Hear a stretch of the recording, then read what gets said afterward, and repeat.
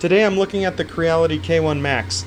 Some of the new features include this AI LiDAR module and the print monitoring camera.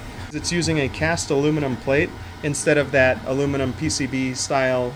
Also around back, got a Ethernet port, and we've got an activated carbon filter. So really, it seems like this thing is aiming to be a larger but cheaper alternative to the Bambu Lab X1 Carbon. We'll see if it lives up to the hype though, and stay tuned for my full review.